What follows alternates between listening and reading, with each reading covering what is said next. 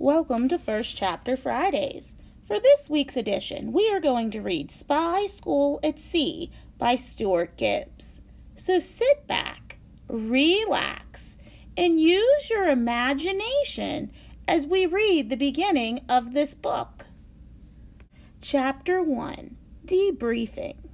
Office of the Principal, Nathan Hale Building, the Academy of Espionage, Washington, D.C., May 15th, 1500 hours. The principal was acting stranger than usual. In my 16 months at the CIA's Academy of Espionage, I had seen the principal display many aspects of his personality, none of which were good. He had been angry, bitter, paranoid, jealous, contemptuous, ornery, disdainful, obnoxious, confused, passive-aggressive, and just plain mean. But the day I was assigned to Operation Deadly Manatee, his behavior was the most unsettling of all. He was trying to be nice.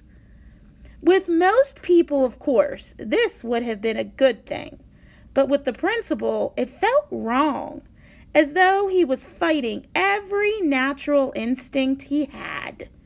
Watching him try to be nice was like watching a tiger try to eat a salad. "Benjamin!" he exclaimed upon opening the door to his office, with what was obnoxiously forced enthusiasm. "Such a pleasure to see you." Thanks," I said wearily. "Please come in. Make yourself comfortable. Everyone else will be here soon." The principal waved me into his office and attempted to smile. It was evident that the man hadn't smiled very much and wasn't quite sure how to do it.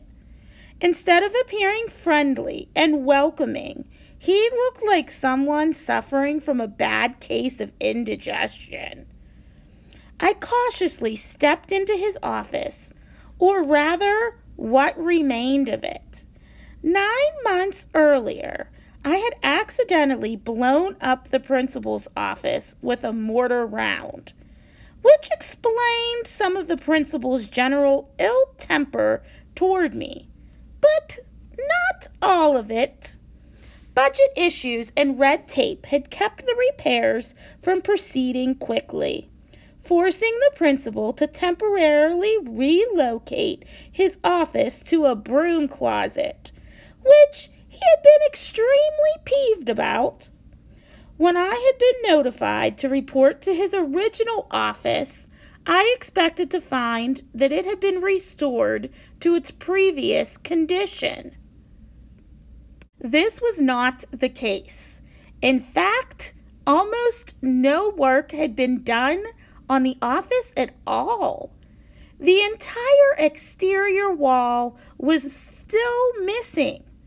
A haphazard attempt had been made to reinforce that side of the room with a framework of 2x4s, but there was still a gaping hole. And since we were on the 5th floor of the Nathan Hale Administration Building, this meant that a misstep could result in a quick plummet down to the campus quad. The furniture hadn't been replaced and was all slightly charred, while what remained of the carpet smelled like a doused campfire. The principal's beloved desk, which had been incinerated in the blast, had been replaced by a wobbly piece of plywood laid across 2 sawhorses. Although the principal had managed to procure a new rolling chair. "I recognize that it's still a work in progress," the principal said. "They won't be able to start the repairs until December. But I just couldn't take working in that broom closet anymore. And now that it's spring, it's not so bad. I kind of like the open design. All the fresh air is invigorating. I can see that, I said as supportively as I could. The hole in the wall certainly let in plenty of fresh air. And pigeons. A dozen of them were roosting in what remained of the ceiling, which meant that a good amount of the floor was speckled with pigeon droppings. The principal ignored them and made a show of taking a deep breath. It's far better than all the stale, recirculated air you'd get in a normal office. I suppose, in a way, I ought to thank you for destroying this place. He attempted another smile for me, although I had the sense that he didn't feel like smiling at all, and that he was only playing at being nice to mask his natural enraged state. I wondered what was going on. There was a knock at the door. The principal started back for it, intending to open it, but this proved unnecessary when the hinges simply tore free from the damaged frame, and the door toppled into the office. This revealed 4 more people standing in the doorway, all of whom had apparently also been summoned to the meeting. 2 were fellow students from spy school, Mike Brzezinski and Erica Hale. Mike had been my best friend in my normal life, back before I had been recruited to the academy. I was supposed to keep the academy's existence a secret from Mike, as well as everyone else on Earth, but he had eventually figured out where I was really going and been rewarded with for his cleverness by getting recruited. Meanwhile, Erica had known about the academy for her entire life, as she was a legacy. She came from a long line of spies and had been training since a very young age to follow in her family's footsteps. Thus, she was significantly more talented than any of her fellow trainees at school, and most actual spies as well. The other 2 invitees were Erica's parents. Catherine Hale was an exceptionally talented agent for Britain's MI6 and a doting mother. Somehow she found a way to balance both lives and was adept at thwarting criminals as she was at baking cookies. Meanwhile, Alexander Hale was a fraud. Until very recently, his greatest skill as a spy had been convincing people that he was as skilled as a spy. This had worked for him for quite a long time, and he had been respected and admired by his peers, until he was finally found out and disgraced. Since then, he had managed to redeem himself slightly, after ending up on a few occasions with me, along with Catherine, Erica, and Mike. "Greetings," the principal exclaimed as pleasantly as he could. "Welcome, everyone. I'm glad you could make it." The other 4 responded to this in varying ways. Catherine and Erica both regarded the principal suspiciously, probably wondering what could explain his friendliness, while Mike was more cautious, as though he suspected that perhaps the real principal had been kidnapped and replaced with an imposter. Alexander didn't appear to notice any difference at all. "It's good to see you too," he said, shaking the principal's hand. "I like the new layout of the office. Very spacious. So what's the reason for this get-together?" I'd be happy to explain that. A woman I had never met briskly swept into the room. She appeared to be in her 40s, wore a tailored suit, and had a briefcase handcuffed to her right wrist. She didn't seem at all surprised by the state of the principal's office, which indicated to me that she had been there before. I'm Indira Kapoor, Deputy Director of Operations at the CIA. I've been paying close attention to your careers, and I must say, most of you have done some very impressive work. She turned slightly away from Alexander as she said this, as if to make it clear that the phrase, most of you, didn't apply to him.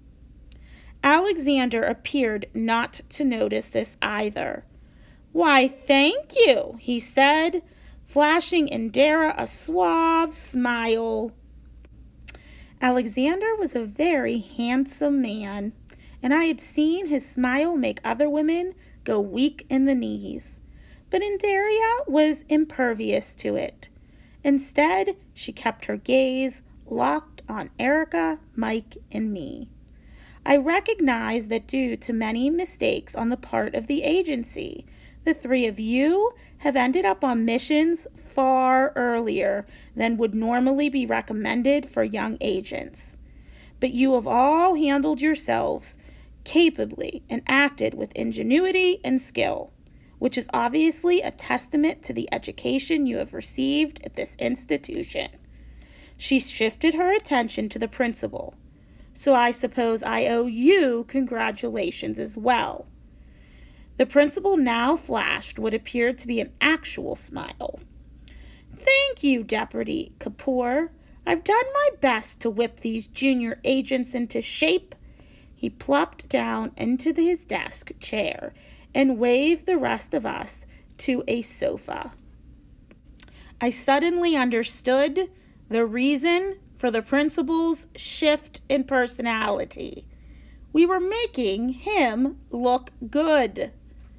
To my side, Erica bristled with anger. There were plenty of good things about the Academy of Espionage, but the principal wasn't one of them. If anything, he'd been a detriment to our education. The idea that he was getting credit for anything we had accomplished was upsetting enough to me. For Erica, who had achieved her excellence in espionage with zero help from the principal, it was infuriating. Her mother was well aware of this as well. I saw her catch Erica's eye and mouth. Let it go. Erica petulantly sat on the blackened sofa, sending a small puff of soot into the air. Mike and I took spots beside her. The sofa still reeked of burnt leather from the mortar blast. Catherine sat primly in a gently seared armchair close by. Alexander stayed by the makeshift desk, reaching into a bowl of jelly beans that the principal kept there. Then he made a face of disgust. Do you have any other snacks? A pigeon appears to have pooped in these." Deputy Kapoor ignored this, setting her briefcase on the desk and unlocking it from her wrist. "The reason I'm here with all of you now is directly related to the lead you discovered on your most recent mission, indicating the latest whereabouts of Murray Hill." I sat up at the mention of the name. Murray had been a fellow student at spy school when I had arrived, but I had discovered he was working as a mole for a covert organization known as Spider. Over the next 16 months, Murray had double-crossed both the CIA and Spider multiple times, doing everything possible he could to stay alive and get rich. I had last encountered him making a shady deal for an organization known as Croatoan, which he had subsequently defeated, although Murray had escaped. However, I had recovered a piece of evidence that indicated where he might have been spending his time. "Is he in Nicaragua?" Erica asked, intrigued. "We believe so." Deputy Kapoor entered a combination to unlock her briefcase, then lifted out 5 dossiers. We've had a team working down there, following up on your lead. And while they haven't seen Hill, they have heard rumors about his whereabouts. She began to hand them out, first to Catherine, then to Mike, then me. Mine was a thickly stuffed manila envelope stamped with top secret, highly classified information. Hand deliver only to Benjamin Ripley. Operation Deadly Manatee. Deadly manatee? Mike asked, sounding disappointed. Manatees aren't even remotely deadly. Of course they are, Deputy Kapoor replied. They have razor-sharp teeth, and schools of them have been known to skeletonize a human being within a minute. You don't get much deadlier than that. I'm afraid you're thinking of piranhas, Catherine said diplomatically. Manatees are herbivorous mammals, also known as sea cows. They're quite docile. Oh, Deputy Kapoor said, looking slightly embarrassed. Really? The only way one of them could ever kill a human is if you dropped it off a tall building onto someone's head, Mike informed her. Don't you have biologists at the CIA? We're not a zoo, Deputy Kapoor said testily. We're an espionage organization. And besides, I'm not in charge of naming missions.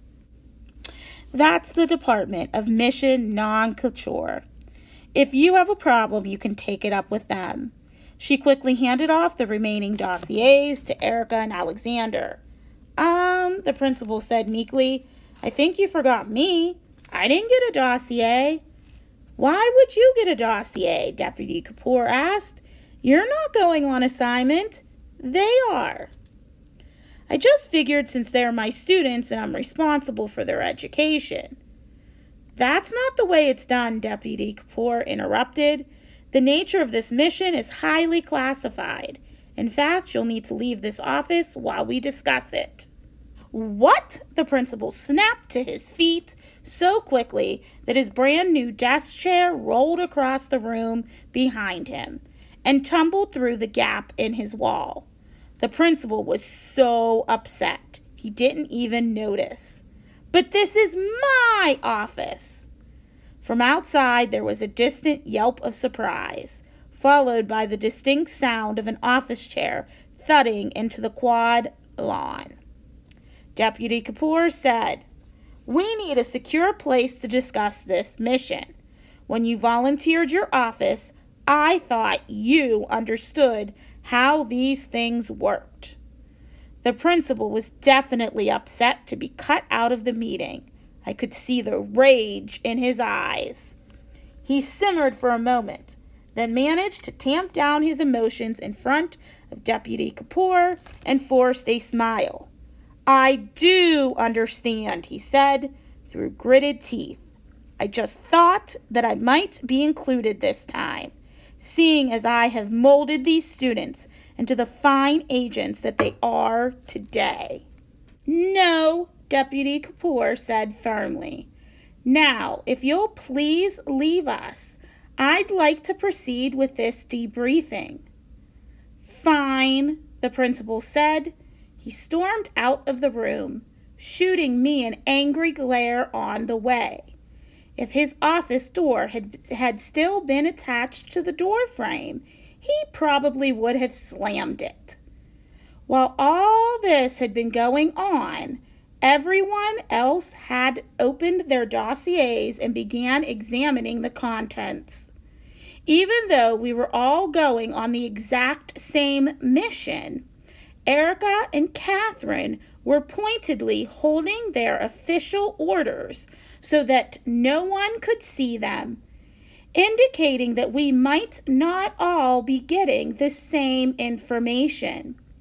I noticed Erica looked up from hers and gave me a glance of concern. Oh, Catherine said suddenly. This is intriguing. She was holding a big, glossy brochure. I found one in my dossier as well and pulled it out. It was for a cruise ship, the Emperor of the Seas. There was a photograph of it on the front cover, docked at a tropical island. The ship was absolutely enormous, 18 stories tall and nearly a quarter-mile in length. It looked like a floating office building. "I've heard about this ship," Mike exclaimed. "It's the biggest cruise ship ever constructed." "That's correct," Deputy Kapoor agreed, looking pleased by Mike's knowledge. "It's the first of a line of mega cruisers being built by a Chinese conglomerate in Beijing. The Emperor launched last winter and has been cruising in the South Pacific, but it is currently en route to the Caribbean. Its last port of call 10 days ago was in Hawaii, and it will be making some stops in Central America before passing through the Panama Canal." "I assume one of those stops is in Nicaragua," Erica deduced. "Yes, our agents on the ground have learned that Murray Hill plans to board that ship in the port of Cortino tomorrow morning." "Why?" Alexander asked. "We have no idea," Deputy Kapoor admitted, "which is why we are sending all of you. It's a joint operation between us and MI6. You'll be boarding that ship in Cortino tomorrow as well." "We'll get to go on the Emperor of the Seas?" Mike exclaimed. "Awesome! It's supposed to be the most amazing ship ever built. There's a bunch of swimming pools and miniature golf and a ropes course and a rock wall and a water park." He excitedly pointed to a photograph from the top deck of the ship, a spaghetti tangle of water slides that dumped into a large pool. It looked like a whole lot of fun. Deputy Kapoor gave Mike a sharp look. "The purpose is for you to be investigating Murray Hill, not going on water slides." "Do you want us to blend in and look like normal tourists?" Mike asked. "Of course." "Well, normal tourists go on water slides." Deputy Kapoor frowned. "I suppose you have a point." "Are you sure this is prudent?" Catherine asked her, then looked to Mike, Erica, and me. "I know that you children have served your country well and faced considerable danger on several other missions. But you're still, well, children. Michael, you're only in your first year of training here. And Benjamin, your instructors still won't let you carry a firearm for fear that you'll accidentally shoot yourself with it." I didn't take offense at this. I was in no hurry to carry a firearm, for the exact same reason. And while I had been proud to serve my country on those missions, I hadn't been a big fan of the considerable danger portions of them. It was only 4 weeks since I had thwarted the last enemy plot, in which I had nearly been blown to pieces, along with a significant chunk of Washington, D.C. That had landed me in the hospital for a few days with some cracked ribs. They had healed, but I was still supposed to be taking it easy. Deputy Kapoor said, "The agency is not taking this decision lightly. However, we have our reasons for activating the children. First, they have faced Murray Hill many times and are familiar with his behavior." She turned to me. "In fact, Agent Ripley, you probably understand Murray Hill better than anyone else at this agency. That's right, Mike said supportively. You probably know what Murray's thinking before he knows what he's thinking. I started to deny this, as Murray Hill had hoodwinked me plenty of times. But Deputy Kapoor continued talking before I could. Secondly, this cruise ship has been designed for families. It turns out there are many places on the ship where adults aren't even allowed to go, such as the teen clubs. And Murray is a teenager, an extremely unscrupulous one. If he ventures into any of these adult-free areas, we need agents who can follow him without causing alarm. Good thinking, Alexander Hale said. Only, don't you think it would look suspicious for the children to be traveling alone? Deputy Kapoor gave him a stern look, indicating she was disappointed that he hadn't grasped the nature of the mission yet. They won't be alone. They'll be posing as part of a family with you. You and Catherine will pose as the parents, while Erica, Mike, and Ben will pretend to be your children. Erica won't be pretending, as she actually is your child. But the boys will be posing as your sons. We get to be brothers? Mike asked, thrilled. Best mission ever. But we don't look alike, I pointed out. And we don't look like the Hales either. You're adopted, Deputy Kapoor replied, which also explains how you can be so close in age. Oh, this is so cool, Mike exclaimed. I always wanted a brother. You have a brother, I reminded him. A good brother, he corrected. One who doesn't pin me down and fart on my head. Inside all of our dossiers were elaborately detailed biographies of the characters we would be portraying. I quickly perused them. We would all be posing as the Rocco family, since the Hales already had aliases under that name. Erica would resume being Sasha, who she had impersonated on previous missions, while her parents would be Bill and Carol.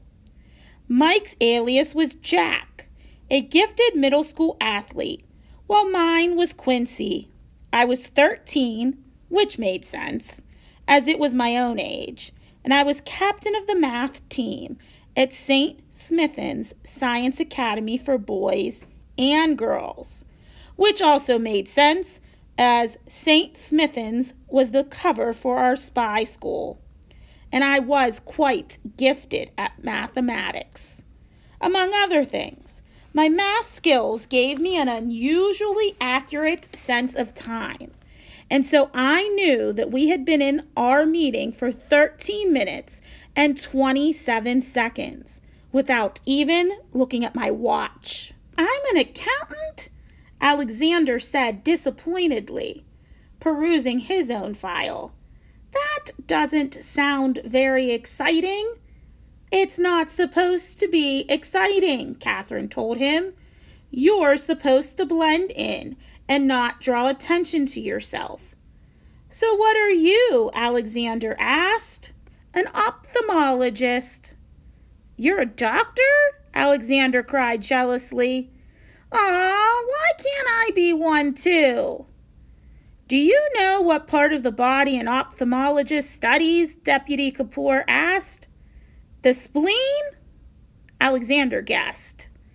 Not even close, Deputy Kapoor said, which is why we made you an accountant. This is going to be great. Mike was so thrilled, he was practically vibrating.